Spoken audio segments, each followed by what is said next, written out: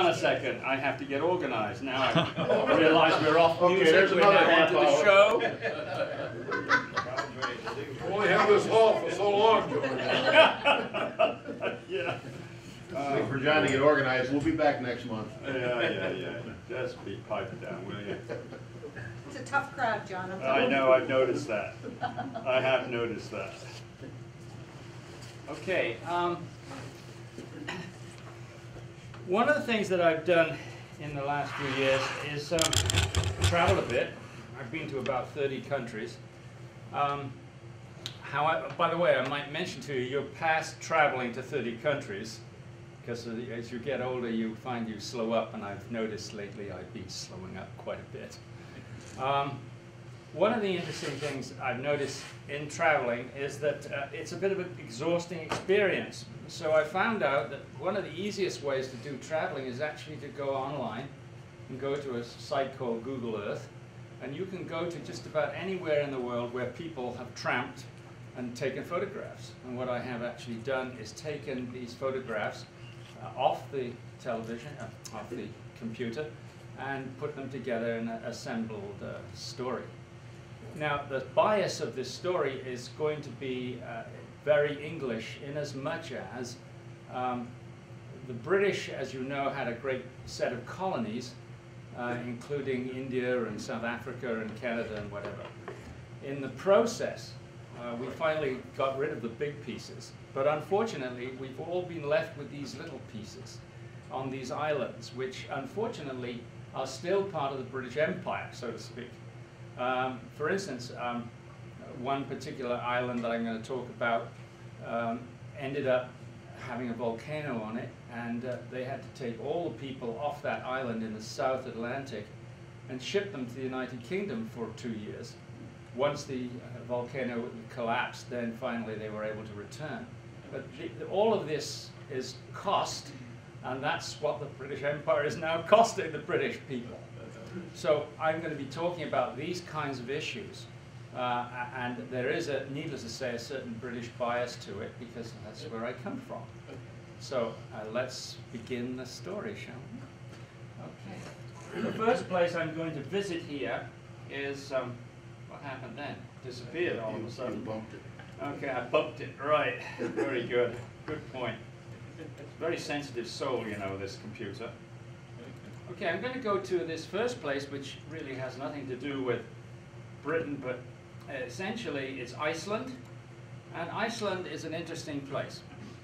It's hard to realize that it's only probably about 65 million years old. What happened was a meteorite, we believe, hit the middle of the Atlantic and European plate. There was an enormous volcano, and that essentially established the island of Iceland. And you can actually see in the center of Iceland evidence of where the Atlantic and Pacific plates meet. And I'm going to show you that. I've actually been to Iceland. It's very, very pleasant. Here is the first shot. When you get off the airport, this is the kind of thing you see. You're driving down the road. That's what you see. It's a lava field, and it extends an enormous area. You can see there's a little hill here. But this goes on for about 20 miles before you reach the town of Reykjavik. So Iceland is, as I say, large sections of it are volcanic and still covered in it, with no moss or any degrading of the volcanic ash. Okay, let's move along here. This is a shot closer to this here. As you notice, this area is a geothermal plant where they actually take steam out of the ground and make electricity. Interesting enough, in this particular area, south of this, there was a bunch of kids who were driving one day, hiking, I guess, one day through the lava field, and they discovered this hot spring that was really, really nice. And so the word got out amongst the teenagers, and they were all jumping in and out of this around the 1950s, thinking this was the greatest thing since sliced bread. Somebody must have heard about it and decided they were going to capitalize on it, and so they put now a bath there, and you can actually go to this particular place. And there are, these are the sort of vents. This concrete block is where the water vents in. It comes in at about 100 degrees, maybe 150 degrees, the water. And if you stand there, you'll get scorched. And I did. I challenged somewhat. Boy, I got close, and then I said, I got to leave there. One of the interesting things is the prevailing temperature, even in the evening, for instance, in Iceland is around 45. Now, the water here is around 95. There's nothing quite like jumping in and out of this water, and then finally, when you finally have to leave, go in and then find, oh my God, it's cold in here. It's really rather unpleasant.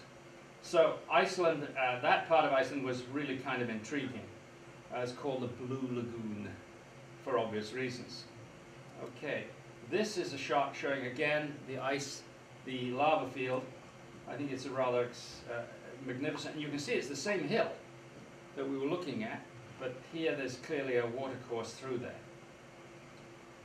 Okay, and this, now we're moving on to another part of Iceland, which is somewhat to the west of this area, and this is the area where I was talking about, where the Atlantic and the European plates are. This is one part of it. That's, I suspect, the Atlantic plate, which is towards the United States, and this is the European plate. I'm going to show you more shots of that. There it is. Again, great schism where these rocks had moved past each other.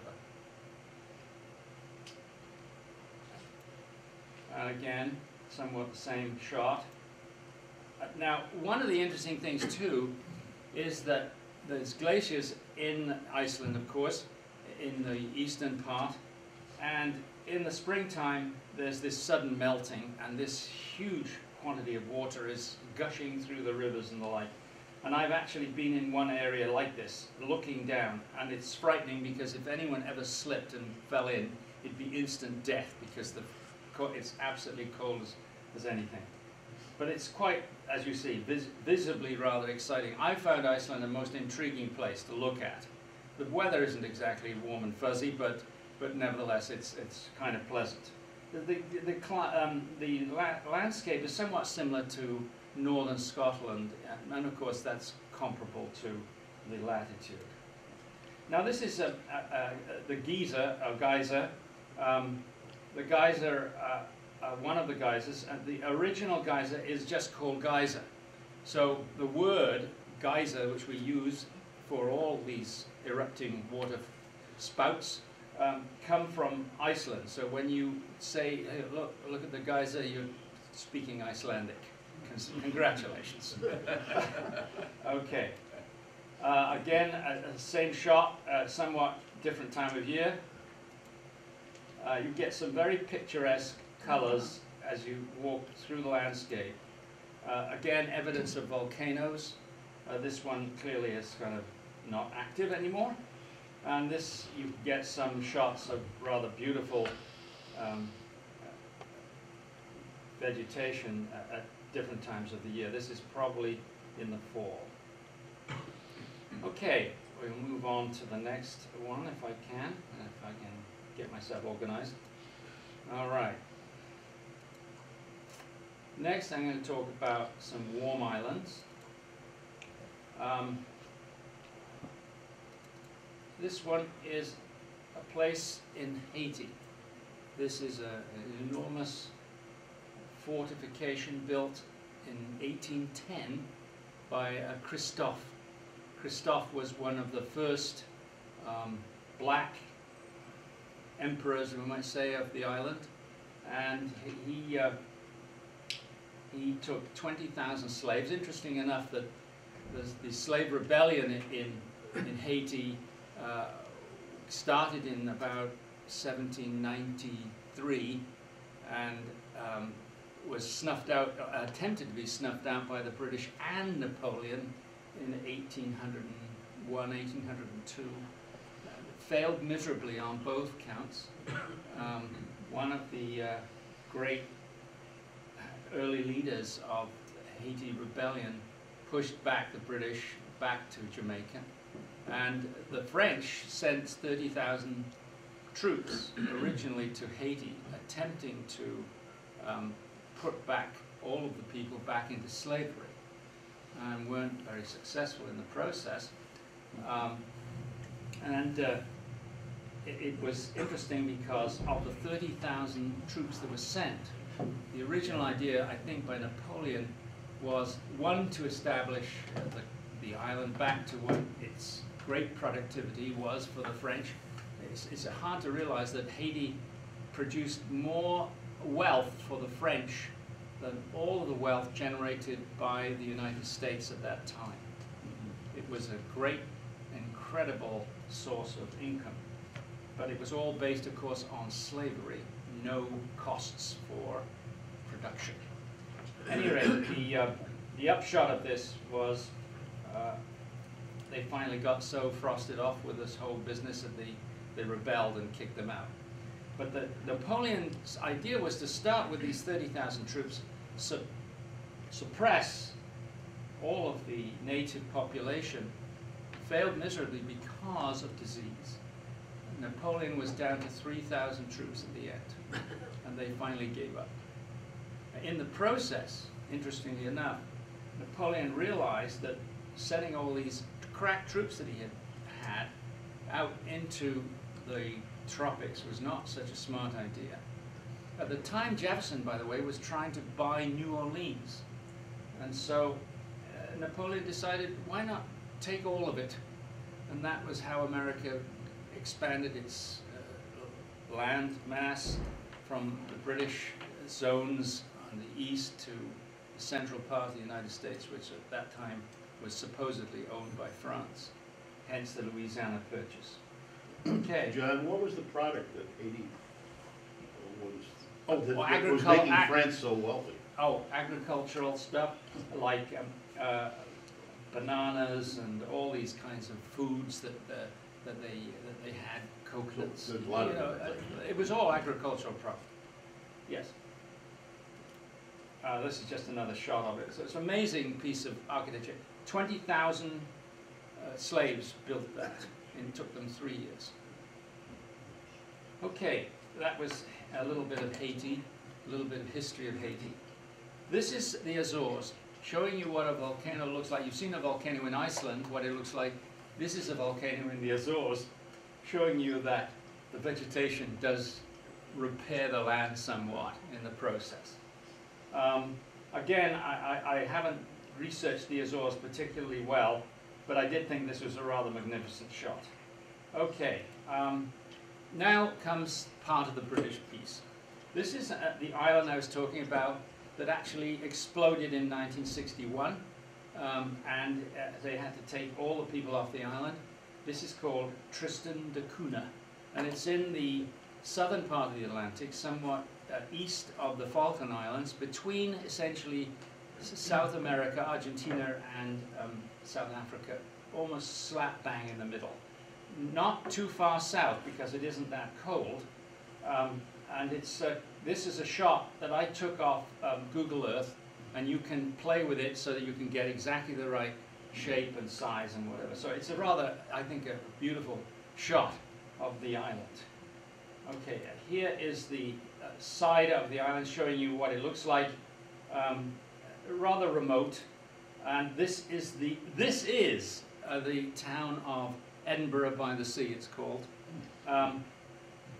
because at one point the Prince Consort from Victoria came and visited. He was known as the Duke of Edinburgh, like our Duke of Edinburgh, and they called the town after him. This is, as they say, Edinburgh by the Sea, somewhat different from Edinburgh proper. It's interesting too that somebody actually visited these people not long ago to try and interact with them. He was a journalist, and he wanted to go along and chat with the people and see how it was like. Well, he went and landed on the island to find that nobody wanted to talk to him. He stayed there 4 months attempting to communicate with them. They would not talk to him. He was a stranger. So it just shows you how alienated they were from the rest of the world. And God knows what they must have been like going to visit Britain for 2 years. They must have been isolated in some kind of little camp and kept away from the natives, because I don't think they wanted to deal with them. Okay, moving along here. This is another island. This time we moved into an island I've not been to. It's called Socotra. It's just off Somalia and south of Yemen, and both countries claim it. The reason why I kind of show it is because the vegetation is quite weird. It looks like it's arid as all hell, but then there are these trees growing in the middle of it, which is amazing. So the eastern part of the island has some water, the western part of the island is almost desert. And this is another shot showing the kinds of plants that are on this island. Unique plants in as much as there are no plants like it anywhere else in the world. And these are showing the trees and these funny little turnip type things. Really odd places. As I say, this is me wandering around the world looking for odd places to look at. I just find it fascinating to see what different things there are, and hopefully without too many people in them. Gee. Okay, next we're going to move to somewhere where there are people in there. This is Gibraltar. This is again a Google Earth shot. This huge piece of rock in the middle here, you can see, is the Great Massive. In the World War II, they actually took all of the people off this promontory and sent them to Jamaica, because the British wanted to have this as a total fort. So it is a military base. The back end here is the military base. I've been to Gibraltar. There, by the way, that little patch there is the cricket field. I've seen it. If you notice, it's not green, it's sandy. But it was funny to watch the guys playing cricket on this sandy patch. In World War II, they drilled essentially a huge labyrinth of tunnels and whatever, so that if it was attacked, they would be able to defend it quite strongly. It's been very contentious, this promontory. The Spanish held it until 1704, and then all of a sudden, I don't know if you're familiar with it, there was a rather unpleasant period in the early 1700s when the Dutch colony, Holland, was part of Spain, believe it or not, for reasons of marriage and whatever. And I don't want to get into the details. But in the process, the Dutch wanted to throw off the yoke of the Spanish. So they decided, with the help of Britain, who was obviously interested in this piece of rock, decided the Dutch and British Marines would throw out the Spanish. And they did. And they threw them out in 1704. And then finally, all these wars and whatever were going on in this time. And finally, in 1713, a settlement was made between Spain and Britain and all these other contentious countries. And in the process, there was a Treaty of Utrecht, which was in 1713, and the British were given Gibraltar in perpetuity. So this means that, hey, provided the residents want to stay British, they can. And in the process, interestingly enough, they had a referendum in 1995, and the vote was 99.8% wanted to stay British, 1.2 wanted to stay Spanish. So there's an airport here. When you go into Gibraltar, you find a lot of characters trying to sell you something, and they're a pretty shady group of people. But this place is an extremely interesting place. Moving along, this is the shot of the rock. In it are some apes and all kinds of interesting artifacts. This, by the way, is on the other side of this is a huge concrete surface to drain any water, get water into this island. There isn't enough fresh water coming in, so the British have to actually import, or the Gibraltarians have to import water from Morocco across the way. Okay, moving along here. This is shows you the center of Gibraltar, and notice the sort of British architecture, but notice the sunshine. British architecture always is usually in fog in Britain. Okay, now this is an interesting piece. Here are the Spanish moaning and groaning about Gibraltar and how they need it and whatever. But interesting enough, across the way is another island, another promontory called Cuenta. And Cuenta is Spanish, believe it or not. And there is a border through here, believe it or not, that is a fence. This is part of the European Union. And the Moroccans are trying desperately to try and get in there so that they can become part of the European Union and then get themselves into Europe. And so the Spanish have to keep this area around this fence strongly patrolled. So Cuenta, historically, has been part of Spain for a long, long time. Originally part of the Romans and the Carthaginians and whatever. And the Moroccans and the Berbers, for instance, only held this area for a very short time. So in reality, Cuenta is legitimately semi-Spanish, as you might say. So here is their complaining about Gibraltar. The Moroccans are complaining about Cuenta. Interesting stuff, huh? At any rate, moving along, there's Cuenta. Rather similar to Gibraltar, except that the hill is a little shorter and lower, but the same kind of thing. Next, I'm going to take you to an island called St. Helena. Anybody know what's famous about St. Helena? That's where they sent Napoleon. That's right, this is where Napoleon lived. Now, Napoleon in 1812, by the way, not the War of 1812 in the United States, but 1812 was finally decided they'd put him away around 1809, I think it was, and then he finally woke up and escaped Elba. So the British, having learnt that, said, no way, that's not happening. So they sent him to this island which is off the African coast called St. Helena. Now, it's interesting. The British were concerned that the French and their fleet might try and encourage him to come home again. So the British surrounded St. Helena with ships to prevent the French coming. But also Tristan da Cunha is somewhat just south of St. Helena. Well, not just south, about 1,000 kilometers, but nevertheless, they were concerned that the French might attempt to colonize Tristan da Cunha so that they could essentially bring their troops in to free Napoleon. So in 1816, Britain essentially colonized Tristan da Cunha. The first settler, by the way, in Tristan da Cunha was a person from Salem, Massachusetts. And in 1800, I think it was 1810, he called it Refreshment Island. But anyway, the British took it over in 1816. Why? Because they wanted to make sure that the French weren't going to be able to get Napoleon off the island. So you see how all these things interact. Okay, and here is where Napoleon is buried. There's some debate as to how he died, but probably they suspect arsenic poisoning was part of the story, but not the total story. Okay, moving on. This is another island. This is Robinson Crusoe. Anybody know where Robinson Crusoe Island is?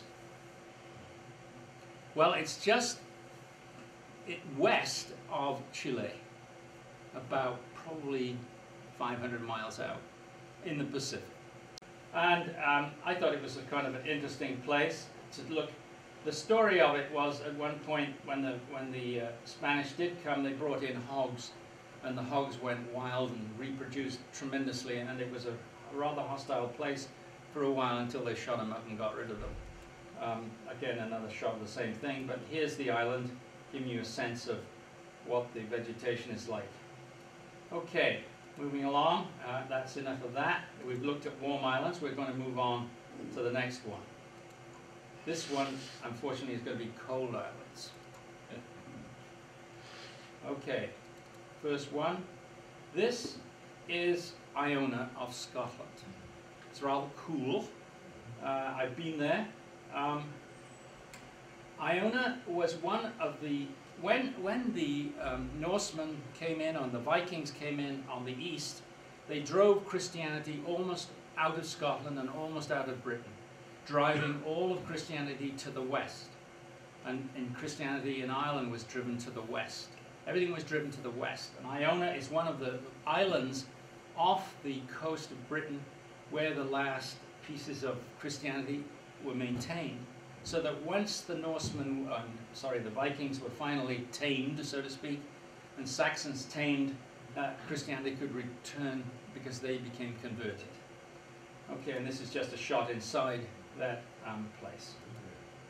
This is another island of Ireland. This is called the Aran Isles off the western part of Ireland. Clearly it's rather like New England. It's one thing that they grow a lot of, and it's stones.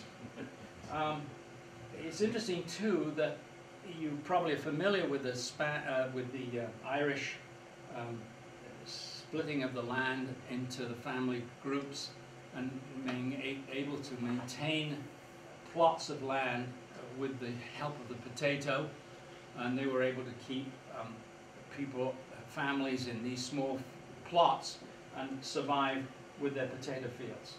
This is just an example of the kinds of subdivisions that occurred in Ireland in this period in the early 1800s. Again, another shot of the same kind of thing.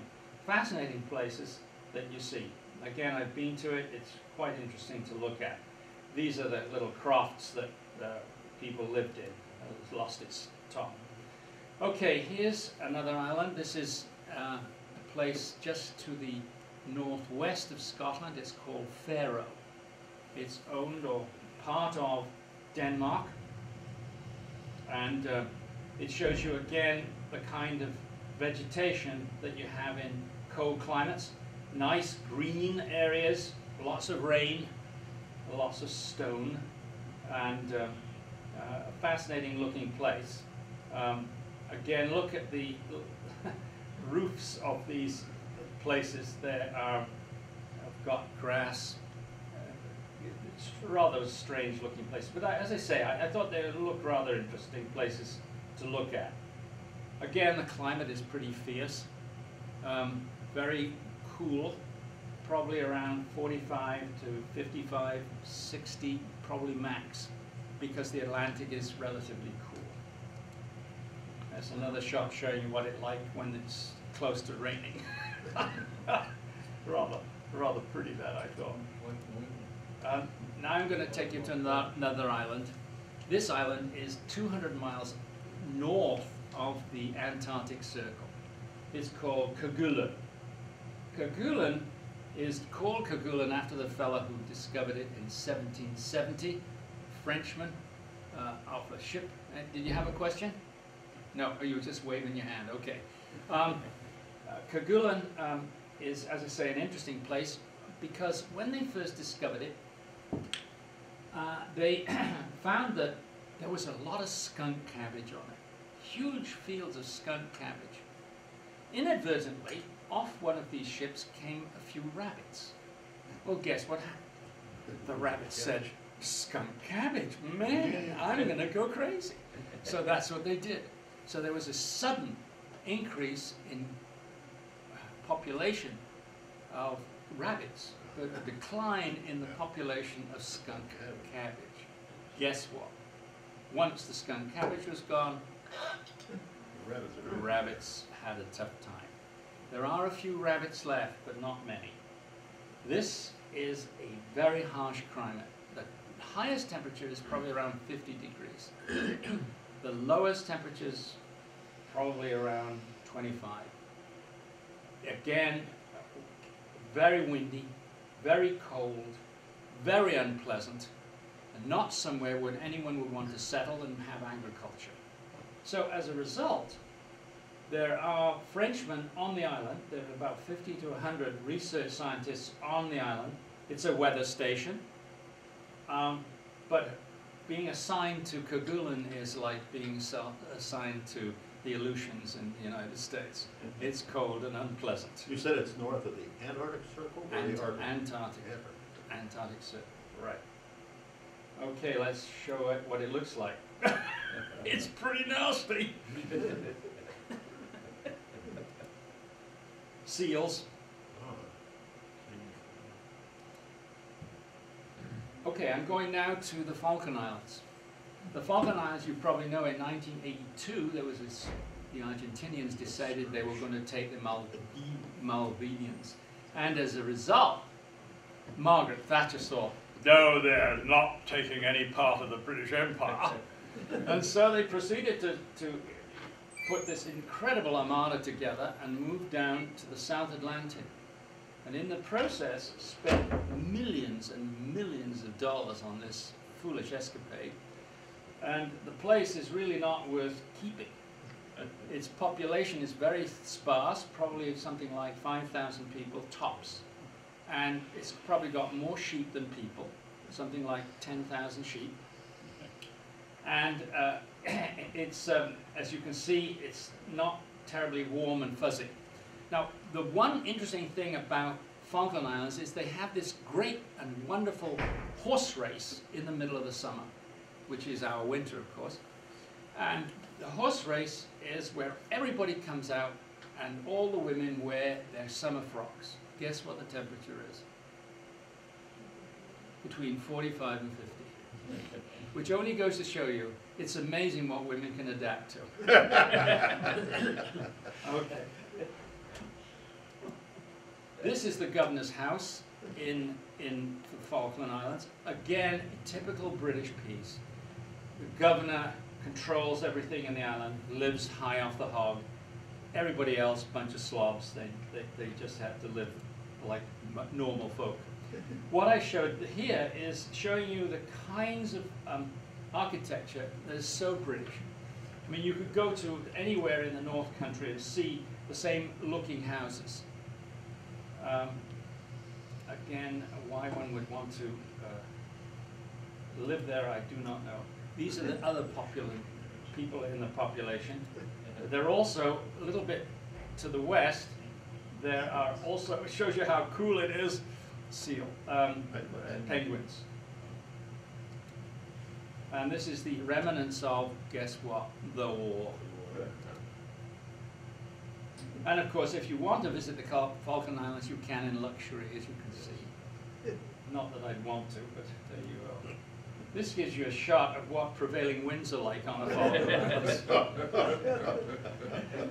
Just a shot. Okay. Okay, that's, I don't know, we finished with that. Hang on a second. All right, moving back. Okay, I'm going to go to Canada now.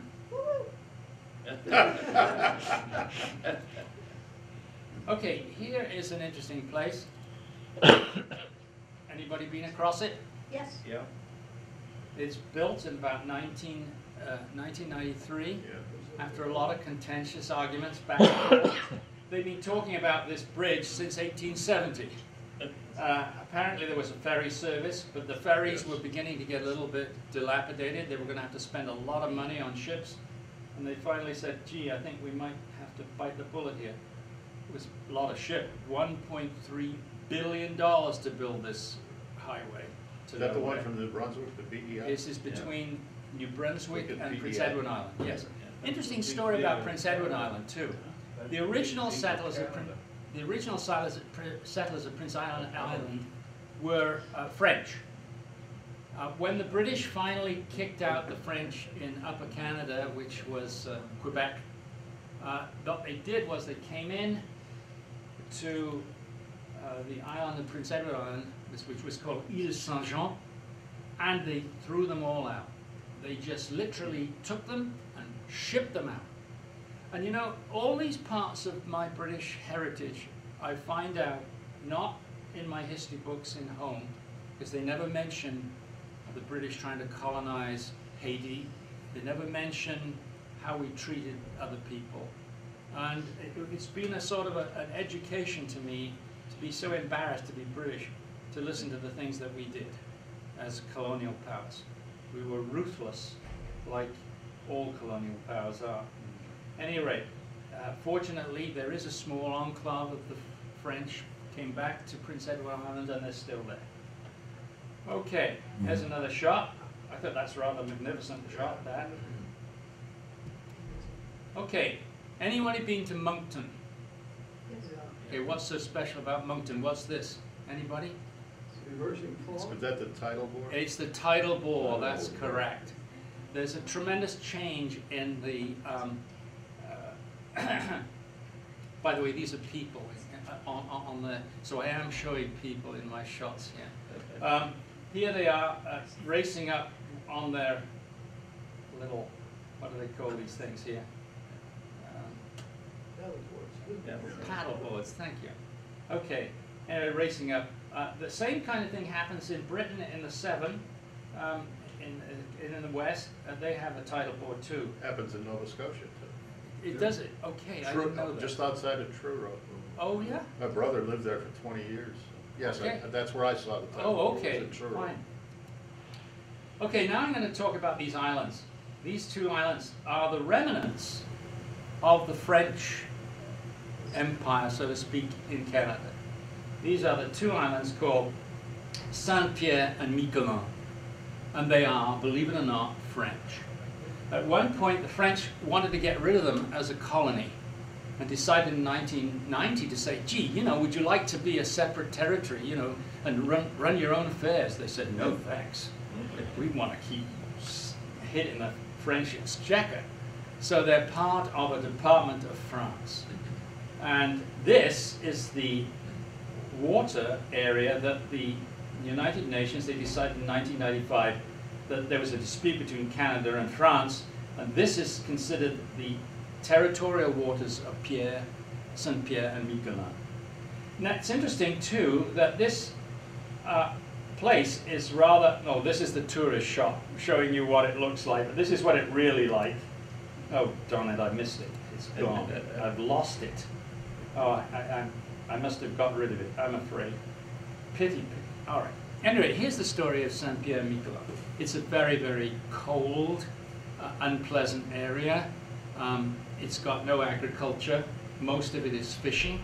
And as a result, because the fishing is gradually declining, it's an area that's rather difficult to keep going. And so the French have to subsidize these two islands quite a lot. It's important in as much as in World War II, the Free French, remember, were seated in London. The Vichy French essentially worked with the Germans in southern France. The Germans occupied northern France, Paris, and the northern part of France because they wanted to make sure that the British didn't get in. But the southern part of France, they didn't want to control all of it. It was too much of a headache for them. And so they got a puppet by the name of Pétain, who ran the show in Vichy France.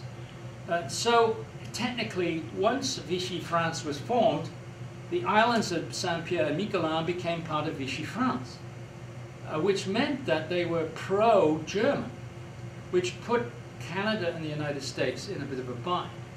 So Canada and the United States really were most anxious to make sure that the Germans weren't able to use that area for submarine base. So needless to say, London was not happy about this, but nor was Canada, nor was the United States. So that when General de Gaulle decided that he would get a small group of people to attack these two islands and essentially establish themselves on those islands, the person who had gone towards Vichy said, I'm part of Vichy. They kicked him out, and essentially the islands became part of Free France. And then the threat from the United States, Canada, and Britain was removed, namely the submarine base. So I thought that was kind of interesting that that happened, and it still was relevant to us today. Okay, next, moving on to Newfoundland, which, by the way, I haven't been to. I'd like to go to it, but my wife doesn't like the idea. It's a rather hostile kind of country. This is a shot of the telegraph office where they sent out telegraph messages along this cable. And I'm going to show you, you can't read that, I'm going to show it to you a little better. There it is. The first Atlantic telegraph cable, and you can read it yourself. On August the 5th, 1858, the USS Niagara landed the first Atlantic telegraph cable at the Bay of Bull's Arm near this place. Inaugural messages were exchanged between Queen Victoria and President Buchanan, but shortly thereafter this cable failed. On July the 27th, 1866, nearly 8 years later, having surmounted great difficulties, an improved cable was laid between Valencia, Ireland, and the Hearts continent, Newfoundland, by the SS Great Eastern. So I thought that was kind of an interesting shot. Here's another place in Newfoundland, discovered as late as 1960. This is Anse-les Meadows, which essentially is essentially a French, how can I put it, bastardization of Nordic. And this, we believe, is where the Norsemen first settled around 1000 AD. This is a barrow, and inside you can go in and you can see similar structures were built in Iceland, in Norway, in Sweden. And so there's strong evidence to suggest that these places were discovered around, as I say, 1000 AD. There's evidence that they traveled south of there because there are buttermint nuts, which you didn't get in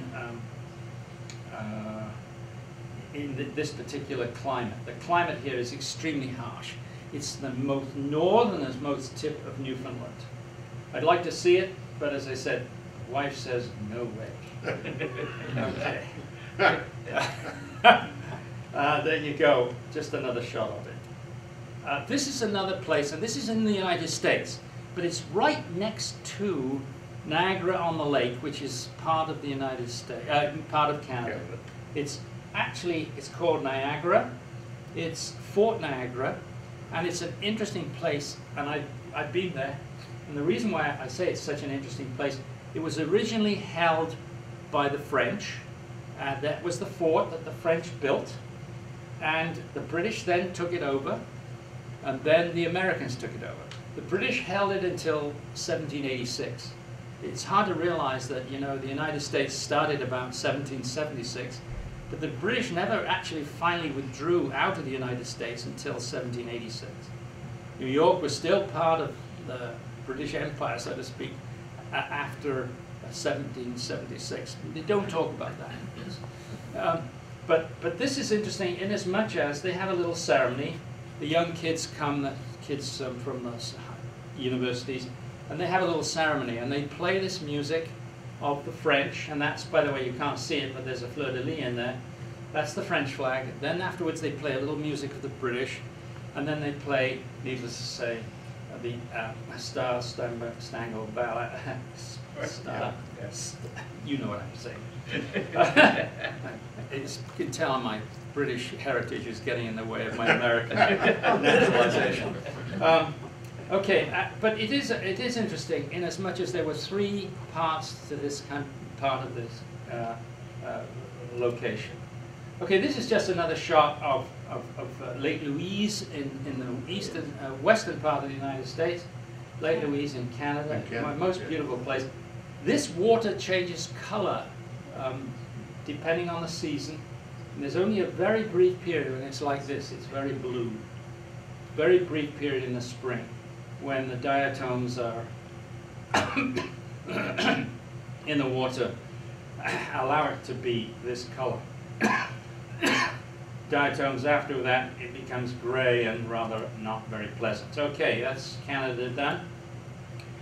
Okay, let's go back here, see what we got. All right, next I'm going to talk a little bit about, well, let's go to the Orient for a change. By the way, I don't know how long this show is supposed to last, so you've got to tell me when it's time, Glenn. You've got about another 10 minutes. Okay, all right. When do they bury all the dead on these rock islands? It's a good question. A lot of water around. Yeah. I don't know. That's a good question. I don't know how they do it. All right, I'm going to go to some. These are some shots that I've actually taken having gone here. This is going to Tibet, And this is what it looks like from the aeroplane. Pretty harsh. This is a village which we were traveling by bus, and they said at one point, oh, if there's any way you'd like to stop, you know, say so, you know. Well, nobody was saying anything, so I said, I'd like to stop here. They were embarrassed as all hell. They stopped the bus, everybody got out, we walked into this village, and you can see how primitive it was. Incredibly primitive and poor, and it was an embarrassment to the guy who was running the show. But they did say, if you want to stop and look, come on, and I did. So I got myself into trouble as always. This is a shot showing you the center of one of the streets in Tibet. You can see it's a little primitive. The road is not the best. This is a story behind this. I actually got lost in Tibet at one point. A lot came away from the group, and you could ever imagine going around looking for someone who speaks English in Tibet. It was tough. I can tell you, I was sweating bullets trying to figure out where the hell I was and how I was going to get back to the main group. You couldn't find the Dalai Lama? I couldn't find the Dalai Lama. He's not allowed. He's not there. The Dalai Lama's in India. And this is a shot of the school. We went to a school which, of course, needless to say, they were happy to show us because it was all very nice and pretty. This is, of course, a shot of where the Dalai Lama used to live, the Patel Palace, and interesting enough, this white part was the housing of the Dalai Lama. When the Chinese came in, they wanted to show who was boss. So what did they do? They kicked out all the monks out of here, and all the center of the Communist Party is located in the Dalai Lama's premises. This red part is a museum, which we were allowed in. Needless to say, we weren't allowed into the lower part. This is a shot which is an interesting story. This story is a story of how you can get a story from one person and really the reality is something else. My wife's cousin is a great raconteur. He has a way of talking about a story, and he told me about this story of the Golden Buddha. He said this is the story. The Japanese were attacking Thailand at one point, Burma I think it was, yes, Burma. Were attacking Burma at one point. And they decided that the Golden Buddha had to be hidden. So they covered it in concrete so that when the Japanese came in, they wouldn't think it was of any value, and they left it alone. And then finally when the British and others kicked the Japanese out, then finally they could take the Golden Buddha and take the concrete off, and there it was. However, on doing a little research on the Golden Buddha, I found the story is entirely different. Nothing to do with the Japanese. It turns out that in 1770 they covered it in a kind of a plaster. For what reason, no one knows.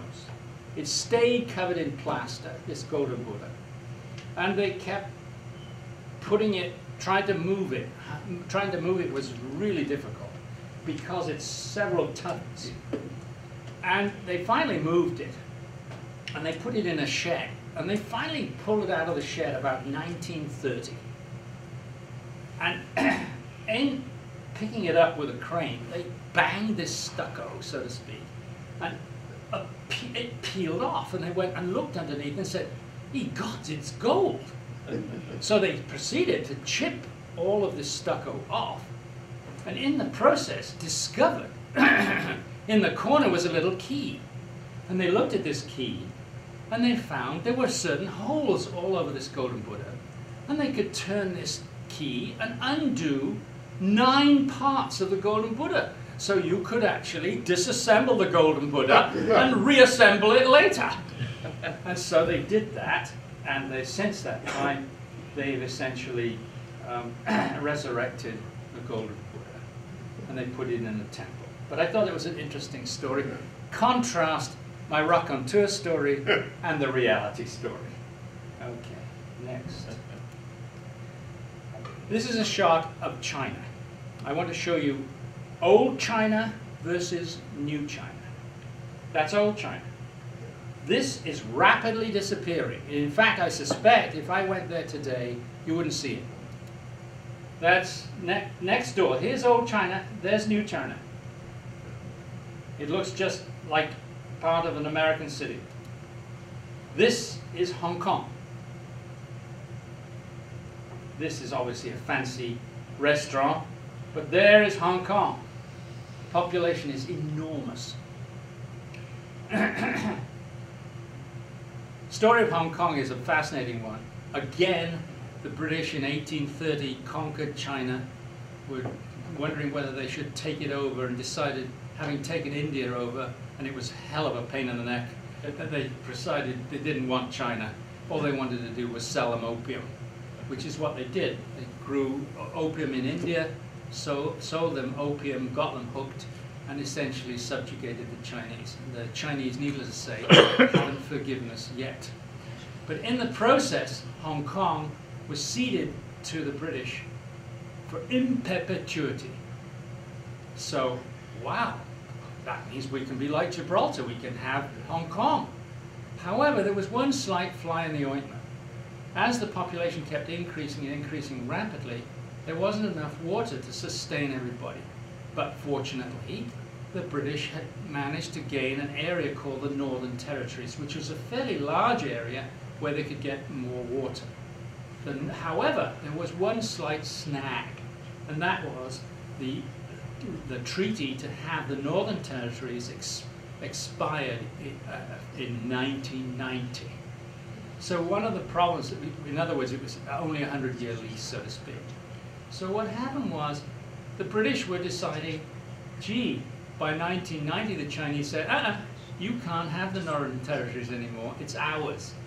So we could have kept Hong Kong all right, but we wouldn't be able to have them drink water. We'd have to have desalination plants, the whole works. And needless to say, the Chinese wanted Hong Kong back. But it was interesting, at one point there was a lot of nasty relationships between the British and the Chinese in the negotiations.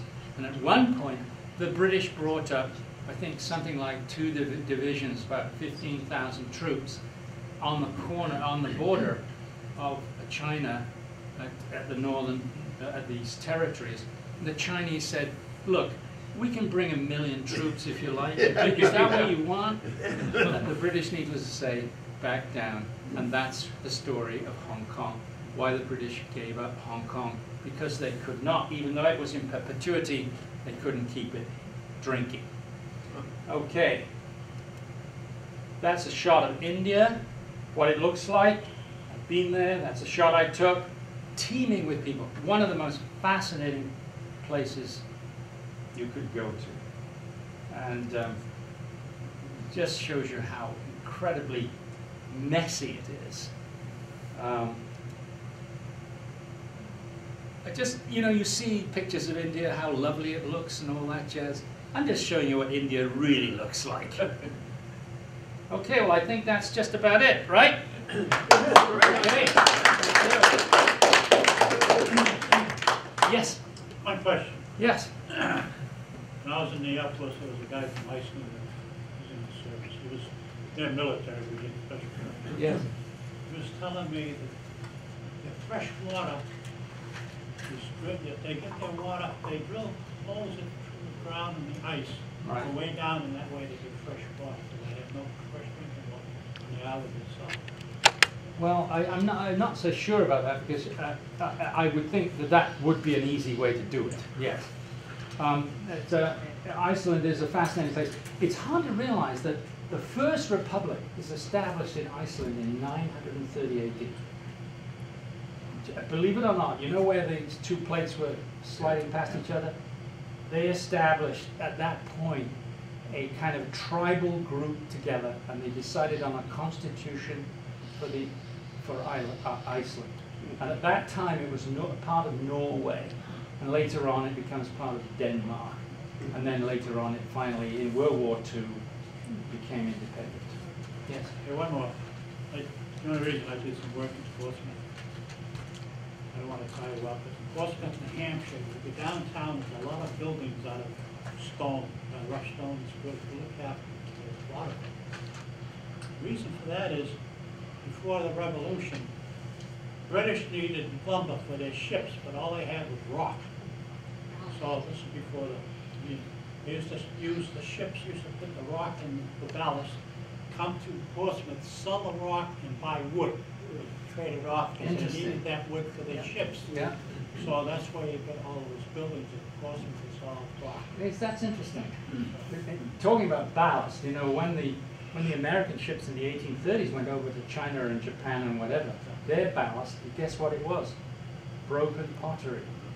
So they took pottery. They took huge quantities of pottery. So some, you know, a very beautiful pottery was actually in the ballast of ships coming over to the United States.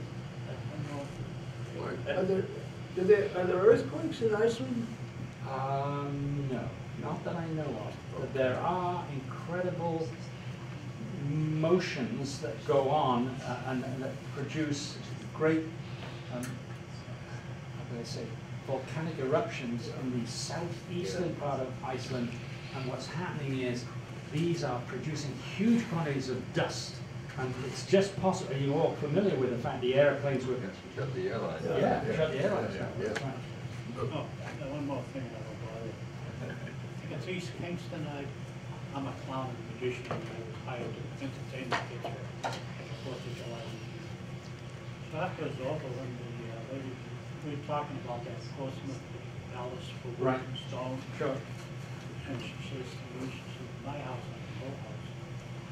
Upstairs, you had the floors of planks. It's fine. What happened, Britain needed that wood, so anybody, the Americans, when they cut the trees down, the wide ones had to be sold in England. That was an order from the king. The small ones they could use for firewood, but the big one, because they needed those wide boards for their ships. That's right. She said, I don't know, some way back, she's like, 4 planks that were 3 feet wide. They were, you know, underground. It's also important that the British decided they wanted to keep the United States at one point because they needed essentially those tree trunks for the masts of the ships. Yeah, that's true. You mentioned about Iceland having a colony back in 900, 930 AD. but you also mentioned that was it Newfoundland, the first colony there was around 1000. So you're saying yeah. Iceland No, was they were even earlier. visited. They were essentially, that was a sort of a way station where they would stay. They would put their ships in, they'd eat, and then they'd travel south. And they'd go back north, and they'd go to Greenland, and then they'd hop over. That's Okay. how they did it. Okay. No, it wasn't essentially part of a country. It was just established. Okay. Yes. My daughter-in-law goes to China very often Yes. because she buys a lot of the pottery over there to this day that you see around in Home Depot and Lowe's and Walmart and all the different places. I mean, that part of her job is over there. So Wow. she just got back from 3 weeks over there. Wow. Does she speak any Chinese? She speaks like 6 languages. Wow. By the way, one other She's- person, I always remember this teacher told me his sister dreamt in Chinese. When you dream in Chinese, you really know the language. My grandson is 6 years in Chinese. He's Can you imagine dreaming in Chinese? All right, end of story. Thank you, John. All right.